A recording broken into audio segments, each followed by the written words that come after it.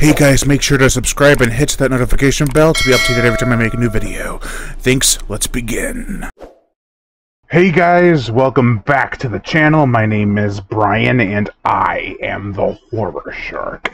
And today I'm going to be taking a look at a film that was recently released by Vinegar Syndrome on 4K Blu-ray and Blu-ray, as well as two different versions of the same film.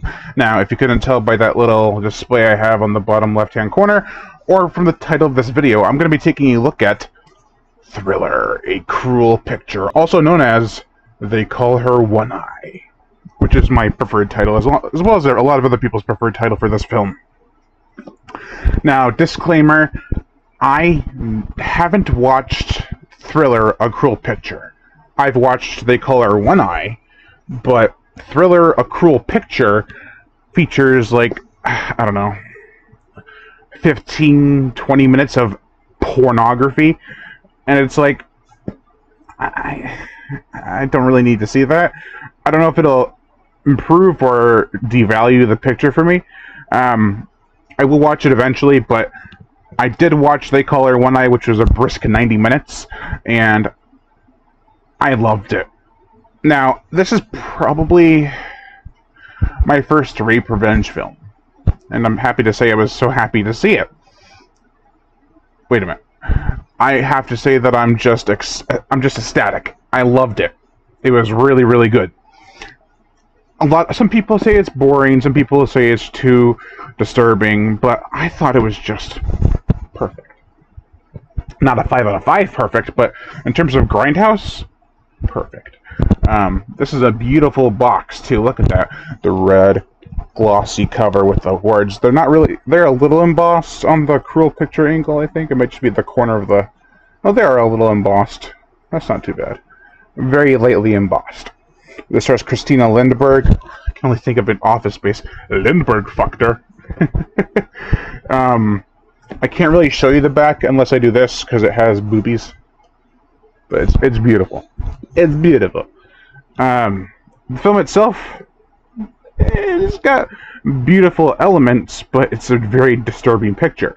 Now, most of you will associate me with creature features, fun flicks. This is not a fun flick. The only thing fun about it is when she gets her revenge. And I'll go into detail why it works later on. But, yeah, so let's see. This comes with two Blu-rays, with two individual cases. Thriller, and They Call Her One-Eye, and then Thriller. You take it out, it's just a box. But then you have two separate Blu-rays with two separate slipcases. Dude, awesome. They didn't need to go the extra mile, but I'm glad they did. And these are way more embossed on the cover of the slipcases than the box itself. Just look at how iconic that image is. Now you know where Quentin Tarantino got his inspiration for Kill Bill. Really iconic and very profound shot. It says a lot. It says this girl's been through hell and she's ready to kick some ass. So, yeah, we'll focus on a Thriller, A Cruel Picture, maybe some other time when I do a full-on review for this. But we're just doing an after with the watch. And I watched They Call Her One-Eye, which, again, as I said, was my preferred title. And, man, oh man, this thing is packed. It was made in Sweden, which was really cool. It was banned by Swedish... It says right there on the bottom. Banned by Swedish censorship. So, this wasn't even allowed in its own country. Kind of like, I think, a Serbian film. Wasn't really popular in Serbia with Serbians. Definitely not. It might have been. I may be wrong about that, but I know some Serbians who do not like that movie. But getting back on track to what They Call Her One-Eye. My God. So, this film starts off with a disturbing angle it takes. I'm not going to get into too many spoilers. A little bit here and there, but not too much. So, if you're not really used to this kind of stuff, if you don't like rape revenge or revenge films at all, and you really just like creature features, you could probably learn a thing or two about a different kind of genre if you stick around to watch this video. But if you don't want to watch anything about rape revenge, I totally get it. It's not everyone's cup of tea. It's not really my cup of tea. I thought I'd buy it and watch it because I heard it was really good. I still haven't seen. I haven't even seen The Last House on the Left or I Spit on Your Grave, but I will someday because I thought this was amazing. So it starts off with a molestation.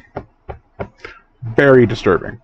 It's not like oh, it's talked about. It happened, and we're just going to keep it a secret.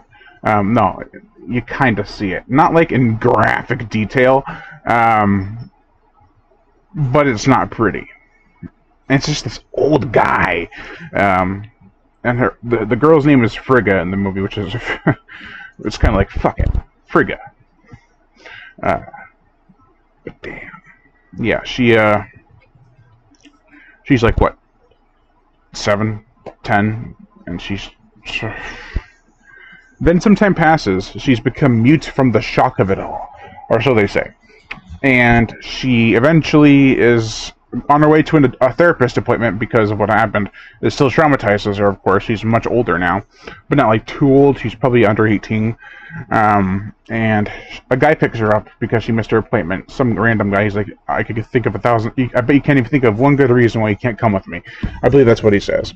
And she shakes her head, gets in the car. Bad move. From there on out, it just goes down, hits an all-time low, and goes further down. It's a sad movie. You really have to suspend your suspension of disbelief. She knows where the bad guys are without any intel. Like, she just happens to know where they would be at the time they all congeal and talk about what they're going to do about Frigga. And they're there, and she knows. And she knows where everyone is. And there's no way she would. It's very odd. If you've seen it, you know what I'm talking about. She just knows where these guys are. Unless it's in Thriller, and they actually explain how, which I doubt, then I don't know. But They Color One Eye. Very disturbing movie. The picture quality is okay. Now, I watched the Blu-ray version. I have a 4K player that only connects to my computer. I was going to go to bed while watching this, but I got so intrigued that I kept on watching. The Blu-ray, there's some spots where it looks very, very grainy.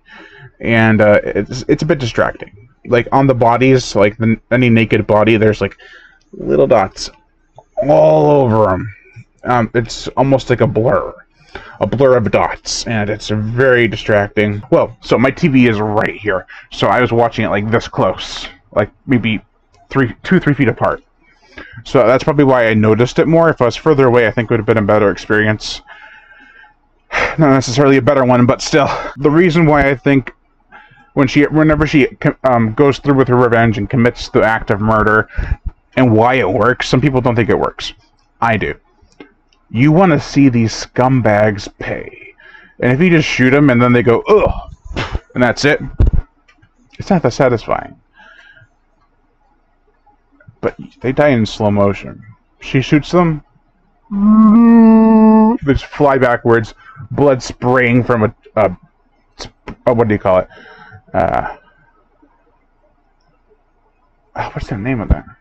It's like a little pack they put inside you that spurts out blood. I know the name of it, I just can't remember. We'll call it a splatter pack. So that happens, and it happens so often. Some people who don't really deserve to be shot or killed, they're just collateral damage in her way.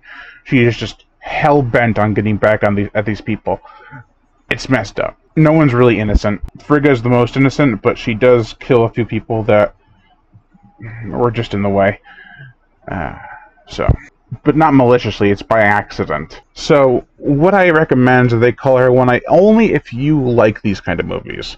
If you don't, I would say it's another level or two above Death Wish, the original. Or no, probably about a level above Death Wish 2 in terms of rape. Very good movie, though. And the ending is kind of beautiful, yet poetic, yet underwhelming. It's it leaves you feeling very mixed. But I think it works, because she just doesn't want to have to deal with it anymore. She looks away. So, she's seen enough. Good movie. That's going to do it for this video, guys. I thought I'd throw out another video today for Friday, because I just feel like giving you guys a little extra content. That's going to do it for this video, guys. Thank you all for watching Lion Brian Gatto, the Horror Shark. Make sure to like, comment on, as well as share this video. Like my Facebook fan page and support me on Patreon. Even $1 a month will help keep this channel going on strong, and I greatly appreciate it.